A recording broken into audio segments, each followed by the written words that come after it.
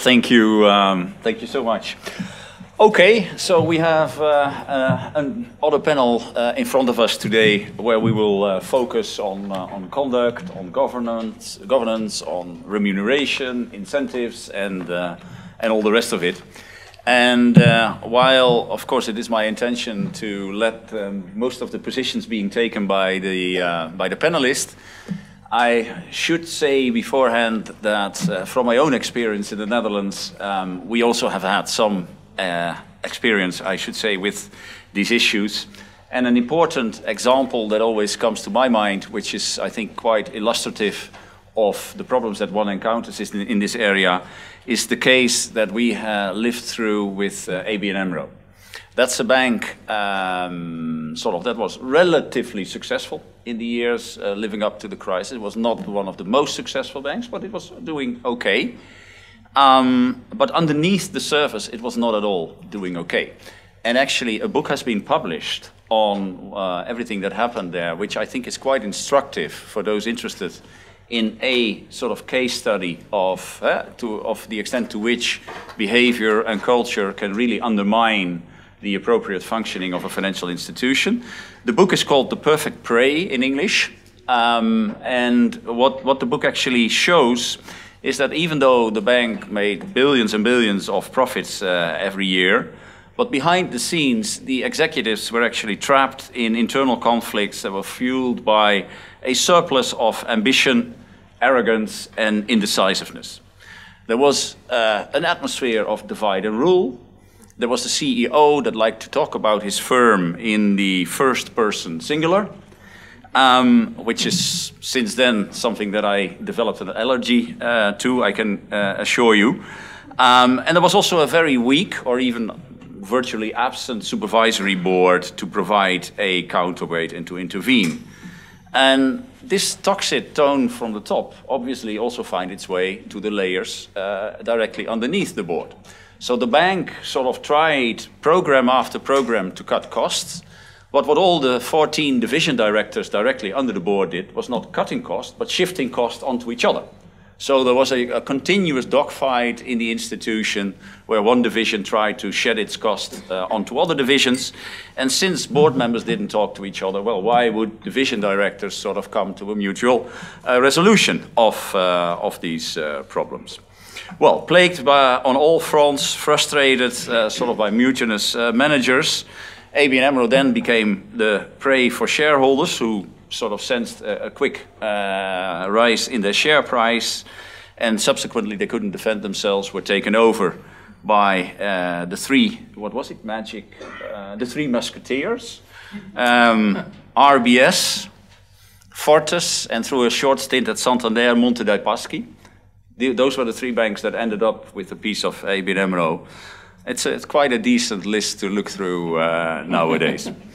But here again, I mean, the issue was not so much capital, liquidity, sort of the quantitative measures. The issue was very clear, sort of the board, its management behavior, and what that sort of told about the tone. The issue was also an absence of reflective skills.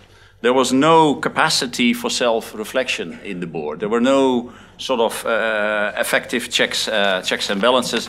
A very presidential model with all the flaws that such a model brings with it. The issue was also that regulation, can it really have an impact on a situation like this? That's something that I would also like to ask the panelists a bit later on in this panel. It led us to increase our supervision in this area. So since, let's say, 2009, 2010, we have a dedicated team within the Netherlands Bank which is focused at the supervision of behavior and culture. And the model that we use there can best be visualized by an iceberg. The idea behind an iceberg is that only the tip of the iceberg is visible. That's the sort of visible behavior that people display. But of course, underwater, there's a much more important part of behavior. For instance, the group dynamics, or the mindset, the prejudices, the things that are not being sort of made explicit in internal deliberations. Now, in our supervision, we now try to focus much more on behaviors that are related to the way decisions are being made, how leadership is shaped in an institution, and how decisions are being communicated and executed. Because a lot of leadership also comes with communication. So that is roughly what I think this panel should be about. We have a mixed panel, as was already introduced, regulators and practitioners from the industry. And I'd like to open the discussion in the panel by asking a question about what sort of authorities did since the crisis. They introduced remuneration standards. They tried to align incentives with risk-taking behavior and also with accountability regimes at the board. Most of them have revised their supervisory programs, including the Netherlands Bank itself. But yet, still more than 10 years on, we're still seeing a lot of headlines exposing very weak governance practices, from unscrupulous chairmen to fraudulent staff. So, from your perspective, what can be done to effect a meaningful and a lasting change in governance and behavior? Or, just to be a little bit provocative, is it wishful thinking that we can correct corporate culture through sort of regulation or supervision? So I'd like to simply start on my left and first give the floor to Judy Dickson. Thank you. Well, I think that meaningful and lasting change in governance is actually somewhat elusive. I've seen some good examples of governance since the emphasis on it since 2007, but as Klaas has said, in the public domain there are a lot of examples of bad governance out there right now. And so why is that? Why are we not getting the change? Some possible answers are, first, that it's human nature, and I think governance might be a bit like supervision and regulation, with that pendulum swinging back and forth. Secondly, I think that getting culture right and achieving effective governance is a really big job, and I think it's underestimated. Either that or some of these firms are really too big to manage and too big to govern. I also think that not enough attention is paid to supervisors in this area and to ensuring that they have the resources to oversee governance effectively. And I will say that since the global financial crisis, supervisors have done some very basic things, which have achieved a lot. So surprisingly, I think they focused on things like whether new board members have the time to fulfill their duties, because a lot of people were coming forward and they were on 7 public boards, which is really kind of impossible. They were asking that boards ensure they do effective self-evaluations. They were asking them to proactively look at the culture within their institutions. They were even saying maybe there should be some people on these boards who know something about the sector in which the company is operating. I mean, these are pretty basic changes that supervisors, even supervisors that are not well-resourced, I think implemented fairly well. But this is a big job, as I said. Either it's a big job and people underestimate it, or firms are too big to manage, I don't know. But when you look at some of the examples in the public domain, I pick Commonwealth Bank of Australia only because there's a lot of information in that case, since there was a Royal Commission. And it had some significant cultural initiatives underway. It had a Speak Up campaign. It had a campaign to move the bank from collegiality, to move it from combative behavior to a more collegial, collaborative, and trusting environment in terms of risk management. That actually backfired. So cultural initiatives are not easy once they are launched. But while they were doing this, they allowed some serious basic gaps in governance to exist. I mean, you had an internal audit committee that wasn't getting audit reports, even the ones with big issues in them. They weren't calling the heads of the functions who had bad internal audits before them. They weren't closing off the audit issues. They condoned, according to the inquiry there, a weak voice of risk and a very strong voice of finance. I think those are pretty basic governance failings. And I think that if you've got basic gaps in governance like that, which everyone can see at the institution, you're probably likely going to have some cultural issues as well. Just another quick example, because a lot has been written about it in the public, it's in the public domain, is Wells Fargo. And that bank actually had a lot of really good policies in place. It had multiple controls to prevent abuse. It always talked about culture. It had an ethics program. It had a whistleblower hotline. It had a senior management incentive system that had protections consistent with best practices for minimizing risk. So it was actually doing a lot. The remuneration systems were tied to risk management. They had clawbacks in case bonuses were inappropriately earned, et cetera. Well, what went wrong? Aside from the fact that branch personnel were compensated for selling, cross-selling, you had a CEO who walked around and said, 8 is great. 8 meant get 8 products into the hand of the customer. The annual report of 2010, I looked at this and I couldn't really believe that an annual report would say this, but the annual report said, the CEO is quoted as saying, I was asked why I picked 8. I picked 8 because it rhymed with great. And then he went on to say, perhaps our new cheer should be, let's go again for 10. To me, this is very unusual language to see in an annual report. And so, you know, is that just a lack of challenge? Is it hubris? What is it that would lead a board not to question language like that in an annual report? I would say that technology might be a game changer here in terms of allowing boards to better assess the culture within their organizations. Things like language, psychology, science. I mean, there's a lot that's going on now that might be helpful to boards, I don't know. And the last point I'll make is on the supervisory side, 25% of the FSAPs which have been done post-crisis indicate a problem with supervisory intensity. And I would say that's lowballed the number, but 25% of FSAPs show supervisors are not being intensive enough. And governance is the area where you really do need senior level engagement of supervisors. So I would say that that's telling us that more needs to be done from supervisors. They've probably only touched the surface of what needs to be done in terms of overseeing governance. Thank you, Julie. That was very helpful. Maybe the first perspective from the industry, Mario. Thank you, Klaas. The ABN AMRO and the Wells Fargo case, I think, if the question is, could supervisors prevent them? I think, honestly, first of all, it should have been the role of the boards, as Julie said, the management and the rest of the people. So whatever the CEO does, you know, there are thousands of people around the CEO, and they should step up and speak. And I hope that in our company they would do it in case I get mad one morning and I start naming products that way.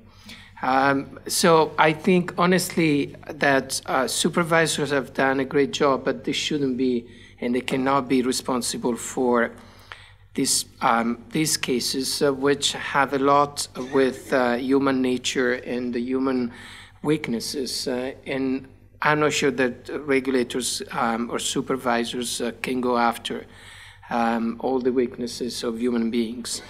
Now, among the things that have been done over the years, I think we have strengthened the system a lot better than it was before.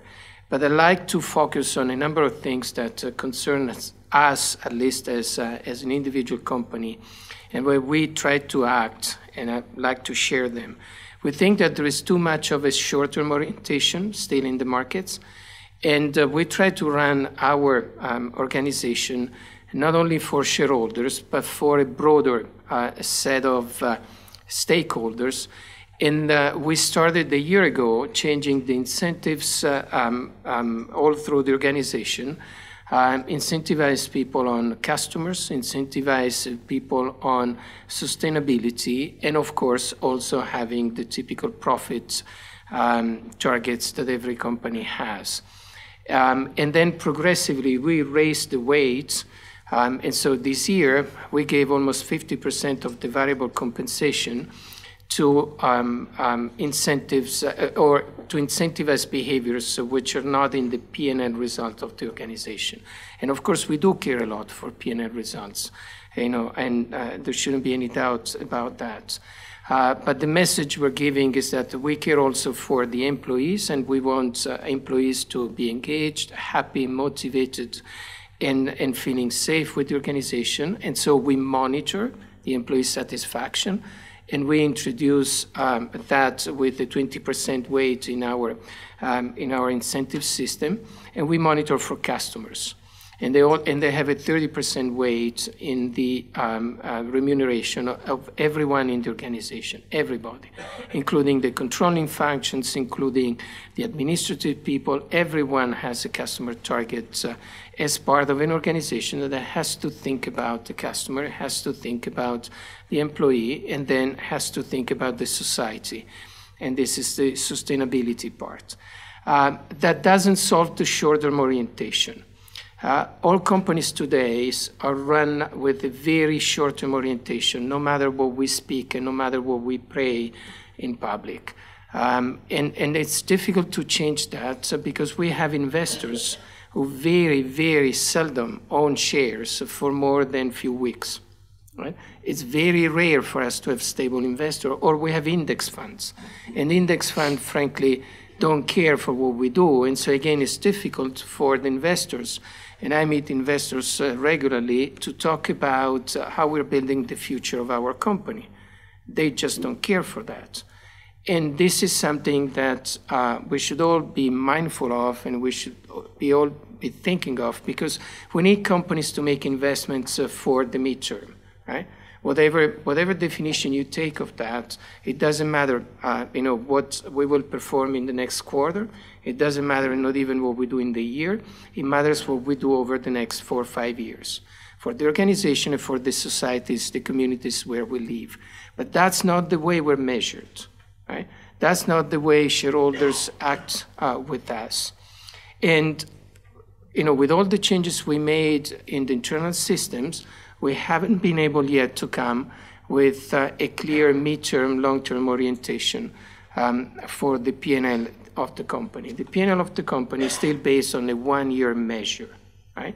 Because this is what we are asked by shareholders, and this is what also the board is asking us to deliver, the one-year measure. And I'm not shy of that. Of course, I have to, and I think there are ways in which you can do that without compromising what you do. But I'd like you to understand the pressure that you get, and that sometimes this pressure can contrast with the midterm, the long-term interest of the organization and of the communities in which you run that organization. And we don't have systems to report on that, or in a sense, the externalities or the cost of externalities is transferred back to the society and is not made to bear for the companies who create these costs, if I'm clear in what I'm saying. And that, again, is something that I guess regulators, supervisors should reflect on, because I don't think is doing that much good to the society where we live. Thank you. Masa. Thank you very much. Thank you for having me. And of course, happy 20th anniversary for the FSI.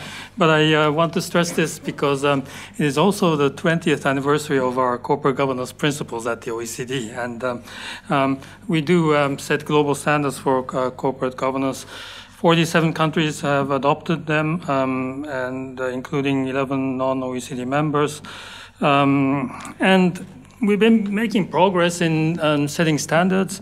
We've even revised them recently to address key issues that include remuneration standards and accountability regimes, among others. So we're doing our best to keep those rules and standards evergreen.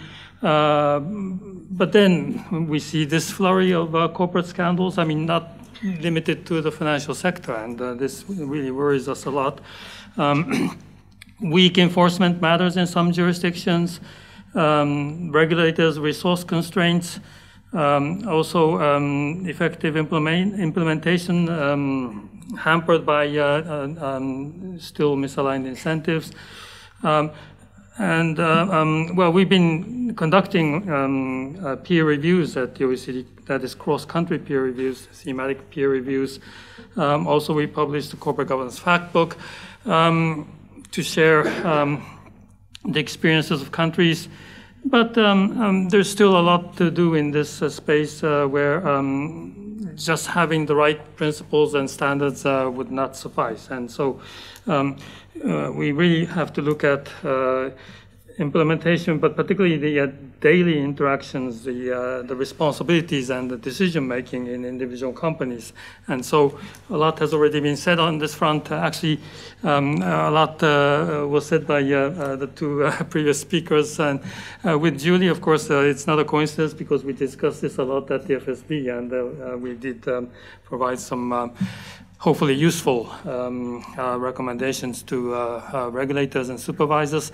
But my main conclusion will be that the role of the of public policy is not to really trying to second guess business decisions or to prescribe what is good for the business. I mean, it is important that is the government's role is important in, of course, providing a purposeful legal, regulatory, and supervisory framework and environment, given the right incentives and also the institutional environment to be designed so that it would work towards developing a good corporate culture and, of course, to have the governance right at public companies. But then basically we have to go deeper into that to the individual firm level if we really want to prevent those misbehaviors, bad judgments, mistakes from happening. Now, at least one colleague of mine in my previous job as regulator told me that this was like pursuing eternal peace. That is, this is something we have to aim for, but in a way, at least in the near term, you don't really have a good chance of achieving that. Now. But this is not, of course, to give up on this endeavor, but to at least the regulators and supervisors, they can do a much better job in identifying vulnerabilities, pointing out potential weaknesses, challenging management. And I'm talking about the financial sector now, a subset of course, our corporate governance space at the OECD. But really, there's a lot to do on that front as well. So good rules and standards, keeping them evergreen, more resources and enforcement powers for the regulators and supervisors, and proper enforcement and implementation. And going down to culture, of course, as Julie mentioned, actually, it's not really an easy job. But let's say one point that I can add is we sometimes fall into this trap of ticking boxes or just trying to clear the way for justifying whatever we're doing by going through a checklist. But I mean, corporate culture, corporate governance is not really achieved or implemented correctly in this way. That is my conviction. And we have to really have a constant dialogue, constant effort to monitor developments, weaknesses. The fundamental issue may actually be in the capital markets because I just heard from our fellow panelists about a certain short-termism, which is, I think, a rather fundamental issue that we're facing in capital markets, and with the new technologies, it can even be exacerbating. But anyway, so there seems to be a lot more that we can do. to improve the status quo, the current situation. Thank you. Thank you, Massa. I think that's an interesting point that you raised. How intense is the supervision of this? As a matter of fact, what I forgot to say is that in the Netherlands Bank we hired psychologists for this that sit in bank board meetings, that observe, note, they monitor without necessarily intervening, but at least to see what's going on. And I couldn't agree more. This is not about ticking boxes. Now, José Viñals, you've been on either side of both the regulatory side now with the bank. A difference between a bank and an insurance company is often thought to be the horizon at which you're being evaluated. So what is your experience thus far? Thank you very much, Klaas. But let me start by thanking the Financial Stability Institute and Fernando for this kind invitation, congratulating you for the 20th birthday and wishing the Institute a very long and productive life.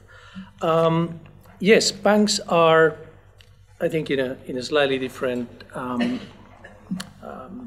situation from insurance companies. And this morning, Bill Dudley was mentioning that during the crisis, not only banks got the world into trouble, but there were also some issues in non-banks. But let's face it, it is banks which have received the sharpest criticisms.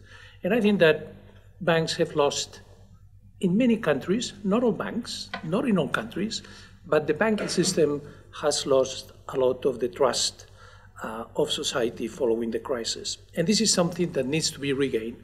And I think that there are two key things in order to regain that confidence, which is not going to be easy, may not be fully recovered, and certainly it's not going to be fast. And both of them start with an H. The first one is honesty. And that's what we're talking about today. And the second is humility. And I think that before, I think it was when Julie Dickson was talking about, you mentioned the word arrogance. And we could talk about arrogance, masters of the universe, and so on. These were things we heard before the crisis. And I think that this combination of honesty, humility, and doing a good job that ends up helping society rather than using society to help yourself, this journey is a difficult one, but a necessary one. What has happened over the past 10 years? Has there been progress? Yes, undoubtedly there's been progress, and there's been a number of things that have been done, but we should not underestimate the progress that has been made both outside the banks and inside banks by regulators and supervisors on the one hand, and by financial institutions, by banks on the other. And let's be aware that a number of the headlines that one can read in the newspapers today refer to things that happened many years ago, but which still are there alive in terms of settlements with crime enforcement agencies and regulatory agencies and so on. So one needs to be mindful of that. But at the same time, has there been enough progress? And the answer is clearly no. So one should not overestimate the progress that has been made, because issues keep arising, and again, we can read about them too often in the newspapers in terms of culture and in terms of conduct. The question that we will put in this panel is, what is it that we need to do in order to have a meaningful and lasting change of the culture of banks, so that we don't repeat the mistakes of the past? And I think that there are two things which are critical. One is having the right frameworks in terms of supervision, regulation, frameworks in terms of governance. But the other thing has to do having the right people with the right culture. So it's organizational design on the one hand, but then populating this organization with the right people. And if you have the right organization, but you have some of the wrong people, you're going to end up getting into trouble. And if you have the right people, but the wrong organizational design with the wrong governance and the wrong incentives, they will end up doing what is inappropriate. So they will get you into trouble as well. So you have to get both organization and people right, and particularly work on changing the mindset of the banks and all of the people working there, top, medium, and bottom. Now, I will not talk too much on the progress that has been made on the supervisory front, because that has been mentioned before in terms of what has been done and what else needs to be done. But I want to focus a little bit more on the governance side here. And governance has been relatively less emphasized until recently. When we started the global regulatory reform after the crisis, the emphasis was on regulation. Supervision took a backseat. I remember Julie chairing the supervisory sort of subcommittee at the FSB, which I thought put due attention on supervision, but governance was a bit left behind. And I'm very glad that this is something that has been revived and that now there are governance frameworks which have been strengthened at the corporate level. And I'm also glad to be living professionally now in a jurisdiction like the UK. And here is Sam Boots, my consolidated regulator, which puts also an emphasis not only on corporate accountability, but also on individual accountability. And I have heard also some people sitting in this room speak already years ago about the importance of having individual accountability. And I think that this is something that has made progress in a number of jurisdictions, but not in others. I know this is a debatable matter, but I think it's something that that should be part of the conversation. I will probably go back to governance when we talk later on, given the questions that Klaas has for us later in the panel. But let me now focus on people. And on people, I think the fundamental thing is to, first of all, have it very clear what's the purpose of the organization. What are you there to achieve beyond making money? Because making money for a bank, for an insurance company, for any other organization only makes sense really if you are achieving something broader, which is good for society. That's the way banking should be understood. And once you have this purpose well defined, then you have to make sure your culture is aligned with this purpose and that there are some valued behaviors which are consistent with them. And this is the theory of it. Now, the practice is the hard one, which is making sure that everybody working in the organization basically lives these valued behaviors in line with the culture so that you can achieve your purpose. And that is something which is extremely hard, particularly if you want to make sure that everyone in the bank, everywhere and every day lives these valued behaviors. And there would be people who make mistakes. It may be that not everybody is an angel and things may happen, but this is fundamental that you make a very deliberate effort in order to have that kind of culture. So the people are key once you have the key governance framework. Now, some examples of what can be done in order to have the right people's culture in the organization, and which is not just a silver bullet. You need to follow a multifaceted approach. First, I think it's critical to pay attention to who do you bring to the institution. How do you hire people? Whom do you hire at all levels? What kind of values these people have? How do you train people inside? How do you promote people? And then, how do you discipline and how you fire people? I think that this sequence from the beginning of the end to the life cycle for the employee are really critical, and you have to put your money where your mouth is.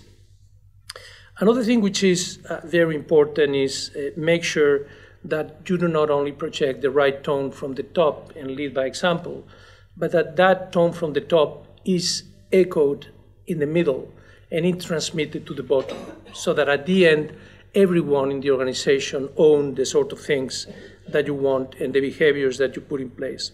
Very important also to learn from your mistakes. Things will go wrong sometimes, and then you need to make sure that you are honest, that you investigate what the real causes are, and then take the right measures, however unpleasant they may be, so that this thing doesn't happen again. And I think it's also very important in large global banks to analyze what we could call the different cultures of the subcultures of the banks, which may be in different geographies or maybe in different business lines, because these subcultures sometimes tend to create a world which diverges over time from the overall culture of the organization. And that's something that should not be allowed to happen. You need to respect differences among people in different geographies, different sort of ways of seeing the business and life, but they need to be particularly abiding by the conduct rules and the culture of the organization. And just one final thing. I think that the only way to show that you have the right culture is to be willing to forgo money or making money when your principles are at stake. Otherwise, your principles are worth nothing. So your principles are really principles, not just nominal principles, if you are willing to incur some costs in terms of money or discomfort. And many times you'll have to incur both. But I think that is the real test, and I think that it would be important for organizations to reveal over time what have they done in difficult cases in order to show that they put their principles where they should be. That's where the real culture is there. Thank you, José. No doubt we will come back to this issue. And, well, you already alluded to it. The UK is one of the thought leaders when it comes to thinking about accountability structures. These are probably not the days to talk about democratic accountability, so we'll better confine ourselves to corporate and individual accountability. Well, with that, Sam, I'd be quite interested to also hear your perspective here.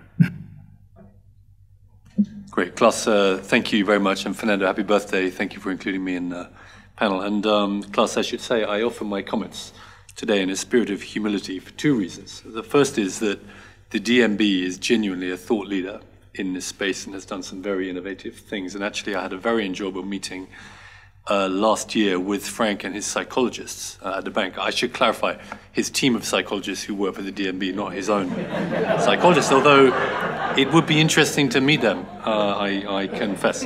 And it is interesting what you guys are doing.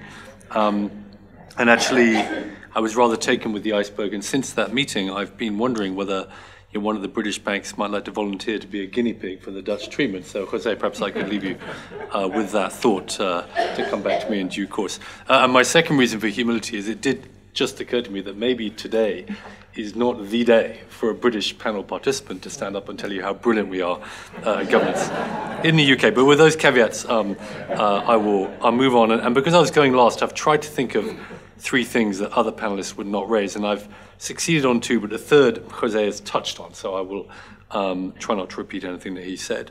The first is this, that we in the UK do fit and proper assessments for people coming into key roles in banks and insurance companies, and many colleagues in other jurisdictions do that as well. And my view is that that is a simple, common sense way to try and advance our objective of safety and soundness, because through the process that we put people through, we attempt to identify people who are incompetent, or José, you mentioned honesty. That's obviously very important. People who are dishonest or lazy or just not right for the job. And I am a great believer in that. But we should acknowledge that there are many jurisdictions where that is not done, and it is not done through quite a deliberate choice. And that the view that is taken is that all these processes are imperfect. It's like hiring people for jobs. However scientific you are, some bad apples are going to get through. And when that happens, it's going to be more difficult for you as a regulator to retain your credibility and deal with the problem. So it's quite interesting that even on this quite basic point, in my experience, that is not actually a common view across regulators as to which way you should go. So I think that's a useful thing for us to consider, maybe with the panel to debate. The second point is a particular point about the role of non-executive directors in firms. And my starting observation would be that compared to the executives in banks and insurance companies, the interests of the non-executives are more often aligned with those of the regulators, because we between us are more asymmetrically exposed to the downside. So my experience is that quite often is a useful commonality of interest between the regulator and supervisor and non-executives in firms. But I wanted to ask one question on this, and this is in a way not very politically correct, but I think it's worth exploring. Perhaps I should attempt to provoke José here on this question.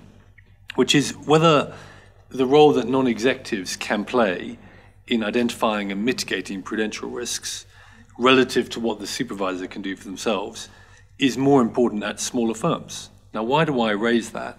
It's because for a large firm, most of us will have a large dedicated team of supervisors whose only job is to worry about that. At the same time, the larger the firm is, the more difficult I think it is for the non-executives to have a true insight into some of the complexities of what is going on. And if I come over to a small firm, well, as a practical matter, I might have 1/10 of a supervisor looking at that firm. It would probably be the same for other regulators in the room. But there's still a group of non-executives there who are also overseeing a much simpler firm.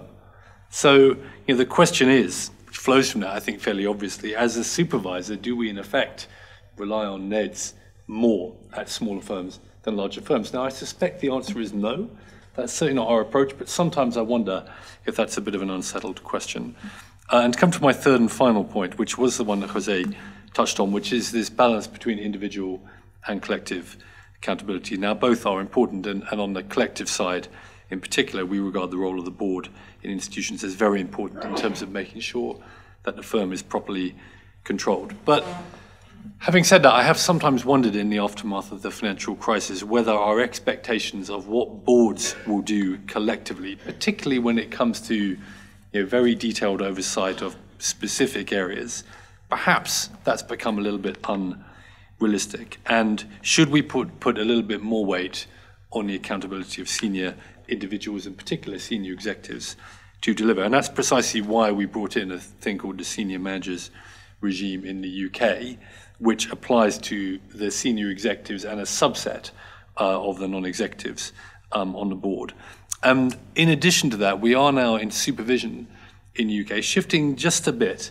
We're keeping on both these horses, the collective and the individual, but we are shifting a bit more onto and away from the question of the collective board oversight towards which senior executive within the organization and within the senior managers regime is responsible for delivering this thing that we care about. Ex ante, how is their pay reflecting the fact that they're responsible for delivery of that thing? And ex post, particularly if they failed to deliver it, had they been hit in the pocket for that failure? And we, while we'll stick with both the individual and the collective approach to this question, are just shifting a little bit more in the individual direction. Thanks. Thanks, Sam. Fortunately, we sort of did touch upon the issue of remuneration, but we didn't exhaust it yet. And so before actually circling this issue back to the panel, I would now like to pose a question to you. So you can again take out your smartphones and try to vote. And the question is very simple. Do you think that sort of remuneration requirements can actually be effective in sort of controlling risk-taking at a financial institution? So do you think it's very effective, somewhat effective, or not effective at all? We have the voting. It's interesting, by the way, that this is quite a symmetric distribution. So the percentage that thinks that it's very effective is actually about as large as the percentage that thinks that it's not effective. Maybe I'll go from right to left this time. Sam, you start. So maybe I'll just make a single comment on this, which is I was not working as a regulator. I was working at the Treasury, the Ministry of Finance in the UK when the financial crisis erupted, and was there when we pumped £45 billion, as a former panelist mentioned, into RBS, and was then very closely involved in dealing with that institution subsequently. And I am absolutely convinced that one of the things that took that institution over the cliff was the ability of people to take out £1 million, or more, quite a lot more in some cases, in cash at the end of the year for something they'd done during that year, often selling a very long-term contract of some kind which had a P&L gain. And I'm absolutely sure that that is a dangerous structure. And my personal view is that even quite reasonable people presented with the opportunity to take £1 million in cash with no questions asked, within the scope of what other rules, will do some quite extraordinary things.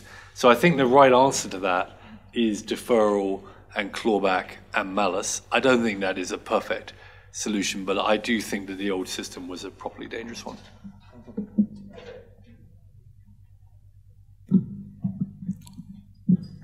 I think that the views that come from the audience, I think are quite sensible, because I think that remuneration is important, but it's not enough. And I can relay an anecdote.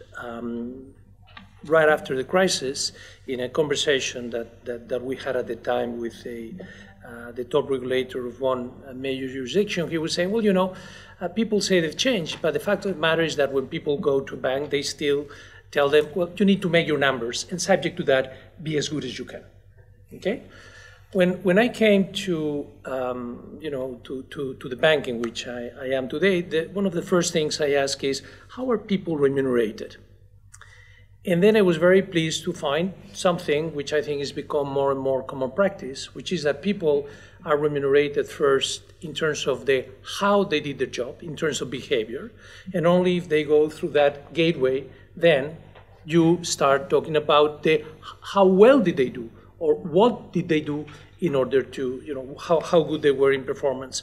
So the focus in behavior as a gateway to the overall performance in terms of the corporate objectives or the money they made for the bank has basically changed that equation. So you need to be good, and beyond that, do the best you can. That's opposite from before. So to me, I think this is a big change. And the other one that Sam was saying, the focus over the longer term rather than the short term, compensation not in cash, and then the ability to claw back, to get malus, so that the incentives are aligned. But again, the question was in terms of how important are or effective remuneration incentives in controlling risk-taking at financial institutions. Well, remuneration is only part of the answer. There are many other things that go into the risk culture of the organization, into the risk governance, which I think are very important as a supplement to remuneration. But if you get the remuneration wrong, then you're going nowhere. Thank you. I have no reason to differ from the previous speakers, particularly what José mentioned.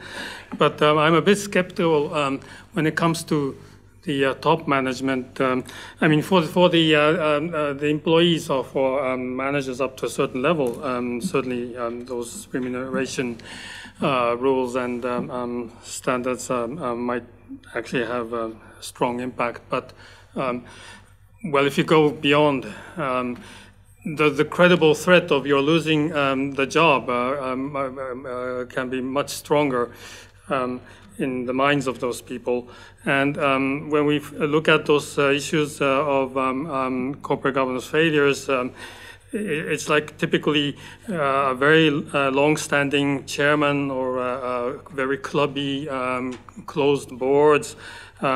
Also, I mean, even if you have so-called independent directors, I mean, they may not exactly be independent because the temptation to of a groupthink and of this comfort of the club is so strong. So, well, in a way, the end result of my thinking is, of course, that certainly those changes made to the remuneration structure and the correcting of the misaligned incentives important, but simply not enough. I completely agree with what Sam said at the beginning, that clawbacks, deferrals are important. I would add that I think remuneration also has to be based on multi-year results, which has nothing to do with deferrals, but it's just how you assess the performance of management of a company and how do you assess the successful strategy execution that the company has implemented. And this is quite rare to be seen, and is frankly also very difficult to set, because as I said before, that's not the way we report, that's not the way we're measured ourselves by the external shareholders and investors.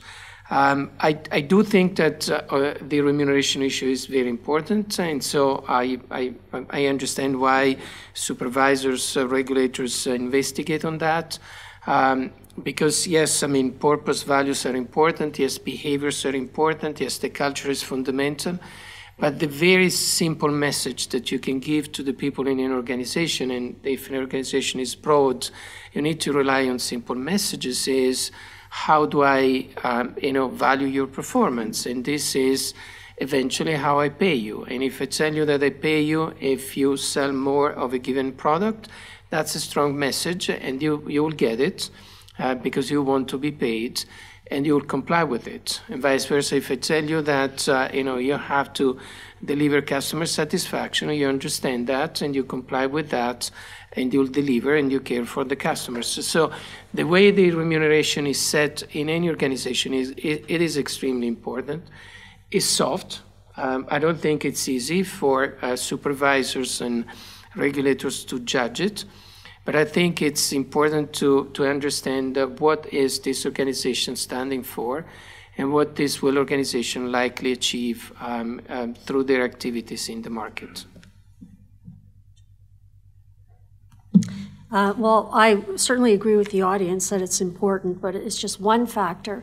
And one of the things that I've been thinking about is why there is no focus on how directors are remunerated. All the focus is on employees of institutions with the view that directors oversee that and need to pay close attention to it. And the only reason I started thinking about that was because I know that practice in North America, for example, would be that you can only align the incentives of board members with shareholders if you require that they hold a lot of shares.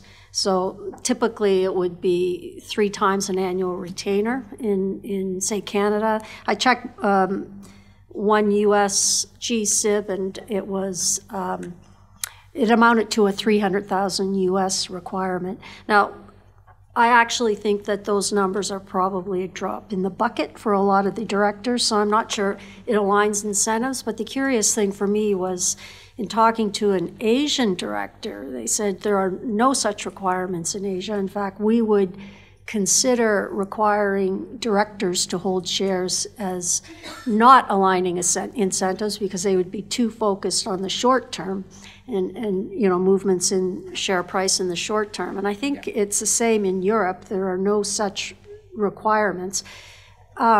This is, I think, quite a difference of view, North America versus other parts of the world. And it was brought up again in the last week, just reading the newspaper, looking at Barclays, and I guess the 4th largest investor wants to get a seat on the board to force a U-turn in the bank's strategy. And other shareholders are saying, you acquired that position with a $1.4 billion loan from Bank of America. So it's a highly leveraged stock position you have, and your incentives are not aligned with regular shareholders as a result. Anyway, to me, it's an interesting and curious area that is definitely tied with remuneration. I actually think that for most directors, incentives are probably more related to, well, in the UK, it's probably your process, the senior accountability regime. It's probably got a lot to do with the possibility of your fellow directors saying you don't contribute enough, which comes through in board evaluations.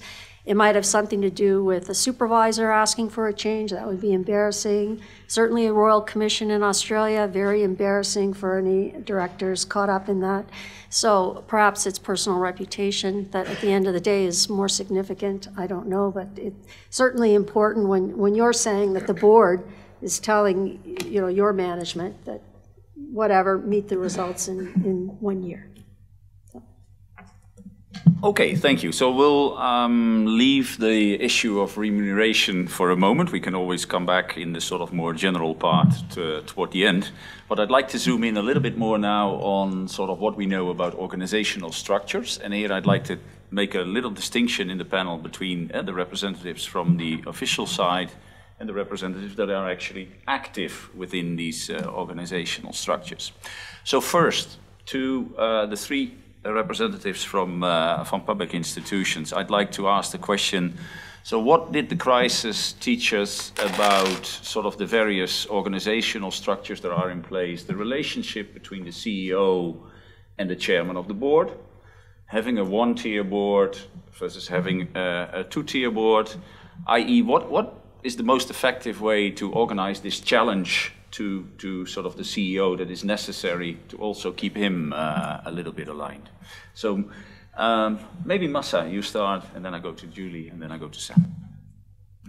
Thank you very much. Well, again, this is quite a tough question, but on your specific point about whether a one-tier structure is superior or a two-tier structure is superior, at least we at the OECD, we don't make or we cannot make any a priori assumption on whichever can be superior. And this is because, of course, there's a number of elements that constitute a certain trade-off, because, of course, if you have a two-tier structure, the tendency will be that the information flows from the people on the ground, or the operations will take more time to reach the board level or the upper tier, and also that it will be sometimes difficult for those board members to really understand the business in any depth or in any on a real-time basis. So, I mean, we have this certain trade-off, but what we can say is that, of course, whichever structure you adopt, we do need a sufficient number of non-executive board members, and of course with the right people in place. But even more important possibly is that they have access to accurate, relevant, and timely information. And we see this so many times in the recent scandals, because, I mean, in each incident, I mean, it's not just really a small group of people knowing or doing something wrong. It's a larger number of people actually having the knowledge, but they somehow don't communicate this to their superiors or to the management, to the board, or the board does not have real-time access to such information. They don't have a system of checking, and again, on a timely basis. So somehow we have to ensure that the board has access to that. I mean, whistleblowing is, well, of course, one tool that we've been developing, but I mean, this may not even be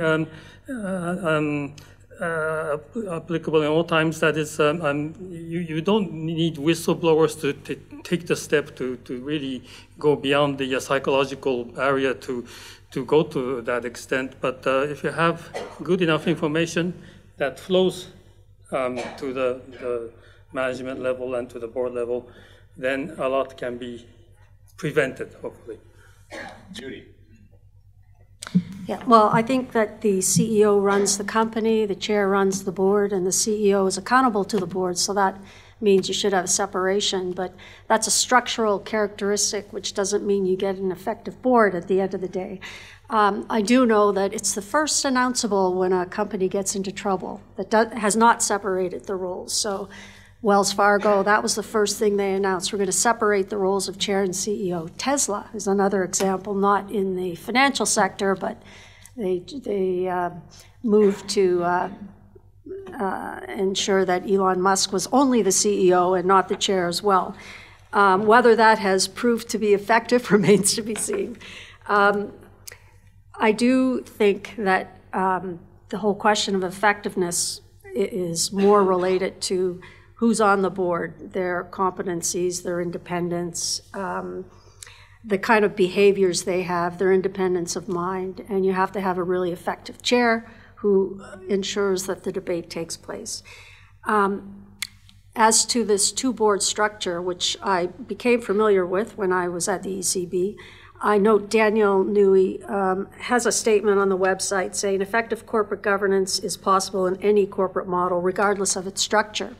So that's really saying when the SSM did their corporate governance thematic review, the results are on the website from 2016, when they looked at all those institutions, what they found as the biggest problem was lack of effective challenge. And they didn't really identify this structural two-board thing as a problem. It was more looking at the people on these boards. There was not enough effective challenge. So I think in that case, most of those boards did have a separate chair and CEO, and still there wasn't effective challenge. So it's just telling you that you need a lot more than a certain structure to get the best result. Maybe I can make 2 points. First is, a few years ago, when I joined the Bank of England, I read a book called Lombard Street, which some of you will have read, by a man called Walter Bagehot, and who's thought to be the father of the doctrine of lender of last resort. And anyway, I read it to learn more about a central bank. But interestingly, in it, he's got a whole section on his own views on what makes good governance of a bank, a commercial bank, rather than a central bank. And basically what he says is that the worst of all governance structures for a commercial bank is the one in which you have a powerful executive overseen by a large number of very well-respected non-bankers. And if you think about what we had before the crash, that's exactly what we had, interestingly. And the reason I think that's the problem is obvious, that there's no real challenge given the nature of banking if you don't have any of that expertise in the board. So I take very simple lessons from all that. One is I think a smaller board is generally a bit better. Secondly, I don't think you want a board of a bank to be populated entirely with bankers, but I do think you want a good subset of it to be bankers. And similarly for an insurance company, you'd want a good subset to be insurers. Just as an aside, on pay of directors, I think that's an interesting point that Julie raises, and I think it's completely unsettled. The other thing that's unsettled is the level of pay of non-executives, where there's a big gulf across the Atlantic, and I sometimes wonder whether that is actually a problem. It's probably a problem that's politically impossible to solve, but on the EU side. My second point, much more briefly, is another area where things are unsettled, which is directly on this point, is the role of subsidiary boards. And we've put quite a lot of effort into saying that certain subsidiaries which are particularly important to our objectives need to have their own governance. But I don't think there's a commonality of view on how that should work across the regulatory community. Thank you. Now I'd like to zoom in on the role that boards of directors play within this organizational structure, since we have two members here of board of directors. And particularly, I'd like to ask you, sort of, how do you juggle with the various stakeholders that you have? It's often thought that shareholders dominate other stakeholders, but nonetheless, other stakeholders also come into the equation. So I'd like to hear a bit more how you do that in practice. And if I may also inject a point here, we just had a panel previously about sustainability, maybe not only in the climate dimension, but how do you get sort of also weave this sustainability dimension into it? Maybe this time I'll start with you, José. Thank you very much. First, on the role of the board of directors. First point is on the separation between the role of the CEO and the chairman of the bank. And there I think that there are different models which are possible, integration, separation, but I think that the trend is towards separation. And I have run the following experiment sometimes in the boardroom. I think that most of the time it may be a non-controversial issue that regardless of whether there is separation or not, you would end up in the same place. But there are some important times where you wonder, if the CEO and the chairman, if both of us were the same person, would the outcome of this conversation, the decision we're making, would have been the same or a different one? And in those important opportunities, sometimes it's a different one. So I think that it is very important to have a chairman which makes the board be truly challenging, so that the proposals that come from the executive can be really tested in the boardroom. So for that, you need, of course, to have the right people in the board, people who have sufficient diversity of, in the broadest sense, in terms of experiences. As Sam said, you need to have some bankers, but you need to have also people who know about other things. And you have the ability of have a conversation which avoids groupthink. I think it is very important for the chairman to encourage an open and inclusive atmosphere so that there are no dumb questions and that people feel that they are there to challenge, not just to assent and agree, but to challenge and to do so in a constructive way, and then call to attention those directors which are not doing their job in terms of not being sufficiently challenging when you think that they should have been so. Very important also the issue of independence. Masa mentioned this. You do not only need nominal independence, but also real independence. And this may be a bit uncomfortable sometimes for this group CEO or for a chairman who's also an executive chairman, but I think that this is very important. People who really are really independent and with the ability and the willingness to be challenging. And I think that given the requirements that boards have now, I think you need to bring in people who are committed to put as much time as needed. And this is something which sometimes can be a lot. And the issue of the quality of management information. A board at the end is only willing to discuss the things which are presented to them by management. So I think it's very important for the role of the chairman to make sure that the quality of management information is right in terms of quantity and also in terms of content. Second issue, in terms of other stakeholders beyond shareholders. And this goes back to the issue of the purpose of the organization. And if you have a purpose, that normally goes beyond your shareholders, because you are in the world to do something which is good. Otherwise, you don't have really the right to exist. And from that point of view, even the UK corporate code, which now has been revisited, makes it very clear that you have to have sufficient regard for the interests of other stakeholders. And that is something that needs to be part of the conversation. Finally, on the issue of sustainability that you mentioned, this is something which is important for any organization in the long term, certainly for a bank. And this needs to be seen not only in terms of the aspects of stability that we were talking about before, in terms of climate change, but also in terms of an opportunity, something that can be a differentiator, competitive differentiator, and something that would be aligned to the things that make you different and therefore successful over the long term. Thank you. From the chairman to the CEO, Mario, your perspective, please. So the relationship between chairman and CEO is probably the most important one for any organization. The chairman has to be the challenger, has to be the controller, and has to be the supporter of the CEO every day. Otherwise, there is an immense risk of creating an unsustainable management environment if the CEO is let go without what I said from the chairman. That calls for special characteristics of the chairman. The chairman has to have competence and understand what the CEO is supposed to do, has to have experience for that, has to have leadership, but at the same time has to respect the respective roles and not trying to become CEO himself, because that would just confuse everyone in the organization. So it's a careful balance, and it's not always perfect, but it's probably the most important thing that has to happen in an organization. On the board composition, I think it's very important, and I'm speaking for my role as a CEO of an organization, it's very important to have competences there.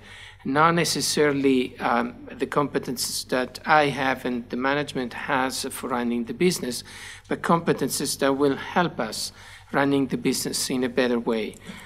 So on our board, we've been searching for digital knowledge, or we've been searching for distribution knowledge that we might not even have ourselves. And so we highly appreciate the contribution by board members who bring us these competences. And we have insurance people. The chairman himself at our company is a former insurance manager and super competent and super knowledgeable about insurance. And we all appreciate the fact that whenever we bring things to the board or whenever they ask things, they immediately understand what kind of answer we're giving, and they can judge that. That is reassuring for management. It is healthy for the organization. On sustainability, for us, this is a very important topic. As I think I said before, the board at Zurich Insurance has the responsibility to drive strategy and to drive sustainability, and they exercise that. And they give me targets on sustainability, and one reason to give me targets is also because they want me to pass these targets down, and they want the organization to be aware of the duties we have for sustainability. We interpret sustainability in different aspects. One aspect which is very important for us is workforce in transition and labor. Financial services, insurance for sure, and presumably also banking, of which I'm not competent, but I presume is similar, will have lots of changes in labor. We are experimenting robots on claims. So we're experimenting robots in capturing data from policies and reporting this data in our databases, administrative databases. This is going to, excuse me, this will change in a thorough way the labor composition over the next years. We took it as an obligation to the board and to the society to retrain the people and minimize the impact of that on society. But I have to say that the board has been raising this up and is controlling, is monitoring, is pushing, and is rewarding that we care for this, which I take it as a great responsibility for the board and a very right one. Of course, we care for climate change. I mean, we're an insurance company. We're exposed to catastrophes of every kind. One that we don't often talk about is also the risks that we are growing in terms of diseases because we're deforesting a big part of the world, and we're moving germs and bacteria and viruses towards cities and populations. And we're very aware of all these things because this is our job to ensure the life of the people and the properties of the people. So I think it's a thin balance, the one the board has to do between providing responses to sustainability, which means society, providing responses to shareholders, which eventually will make the company thriving over time, and then managing well the relationship with the employees of the organization and the customers, which is about the remuneration and the choice they make on the people that they appoint in the position. I don't think there is a standard framework for that. This is why boards are so important, and this is why the chemistry in the board is so relevant. Thank you. There is one last dimension that I'd like to now inject to the discussion. Usually when we talk about boards and directors, etc., we think in terms of he and him, as that's this common practice, I think, everywhere still in our part of the world, and much less so in terms of she and her. Now, we all know the famous comment by Christine Lagarde that had Lehman Brothers been Lehman Sisters, that it might not have ended up belly up. Now, in the meantime, there is actually some scientific research which sort of questions whether there are systematic differences in risk tolerance. However, what I think is undisputed is that diversity in the broadest sense of the word leads to a much richer sort of discussion and a much richer sort of incorporation of the different perspectives that one can take on an issue that is put on the board table. So before going into this discussion, again, the floor is yours on the questions. What is actually your view on the pace of progress with respect to promoting gender diversity? I think diversity is broader than gender, but here we have to focus it a little bit. So here we focus on gender diversity. So if I may have your votes. Okay, so again, limited progress. Well, a significant amount of people think that we've made significant progress. And of course, there's also a significant amount that says, what progress? Well, that I think is already gives some diversity in views, which I think are welcome. And I hope that the panel is as diverse as the audience. So maybe, Sam, if I start from you this time. Great, maybe to make 2 points. So the first is in terms of the diversity in its various forms at the top of the institutions that we oversee. We do hold that diversity of thought is a helpful thing from a safety and soundness perspective, and sometimes the diversity of thought will flow from a diversity of attributes. But I think there are some limits to how far you can push that thought as the regulator is my personal view. We've done some things. What I observe happening, but José will be better able than me to speak to this probably, is quite considerable progress amongst non-executives and rather less progress amongst executives. The second point is just in relation to ourselves as an institution. Of course, we also have an agenda in this regard. And we have done rather better on gender than on ethnic diversity amongst our senior ranks.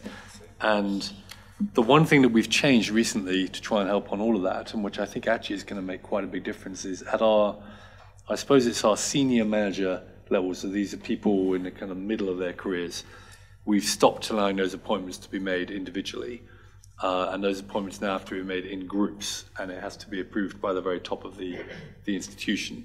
And although this has caused some irritation and it slows down the processes a bit, I actually think that single change is still going to allow us to appoint the best people for the jobs, but to consider, purely for the reasons of appointing a group rather than one person at a time, the collective impact as well. Well, gender diversity, I think, is key at all levels of the organization, in terms of the board, in terms of the senior positions, and in terms of all the other layers. And I think that this is something which is in the self-interest of organizations, of banks in particular, given that it's not only a question of fairness, but also something, as you were saying, there is some, empirical evidence that suggests that organizations which have more gender diversity tend to be more stable. And also, it's an issue of productivity. You need the best ideas around the table, and having a diverse group of people assures you that you have a better chance of having the best ideas around. Now, have we made enough progress? Well, let's think of the following statistic. Only 2% of bank CEOs are women, and less than 20% of board members in banks are women. So yeah, we may have made some progress, but you can see that there is still much more to go. Now, things which may be helpful here in order to correct this market failure to have enough gender diversity in organizations. I think it's very important, and we have found that inside the bank, to have a diversity and inclusion council, which is really owned by the top of the organization and supported by the top of the organization, and that can make sure that everyone in the institution really is pushing in the same direction. And initiatives coming out of there in terms of fighting unconscious bias, something which is very important in real, in everyday's life. The issue of scorecards, including diversity and inclusion metrics as part of the scorecards, which are going to determine people's and group performance, and which then have an impact on remuneration. And then putting in place policies to make life easier for, to enhance gender diversity. For example, the right maternity and paternity leave policies, flexible time, working from home, and then sort of mentoring for women who want to come back to the workforce after having had children. So all of these flexible employee policies are also very important. But I think that this is an issue where we still, very far away in the financial services industry and in banking in particular, of where we should be. And it is in our interest to move forward. Thank you. A lot of room to improve, and of course, since I come from Japan, we know that we have a relatively bad score in terms of gender diversity in boards and also among parliamentarians and in government all around. But since I'm working in an international organization, I also want to stress the importance of geographical diversity as well. And so it's not just about gender, but it's also more diversity in several dimensions. And the only last point that I want to make really is that, again, I hope this will not create another box to tick, because, of course, it is all important to have the person who can really do the job, knowing or making every effort on a daily basis to understand the business and then challenge the decisions. Now, this is easier said than done. I mean, involving deep-seated cultural issues. And I must say that, in all honesty, in Japan, for example, a long-standing male CEO is not used to being challenged by a junior female employee. It's just a simple fact, and we have to somehow change the culture. So there's a lot to be done, but well, at least I think we are moving in the right direction. But it seems to me that also in Japan, junior becomes senior and then can be appointed, right? I mean, Mario. It is extremely important. There are many different meanings of diversity. The easiest one to address is the one of men versus female, or at least for us, it has been the easiest. I think we made at our company some progress on that.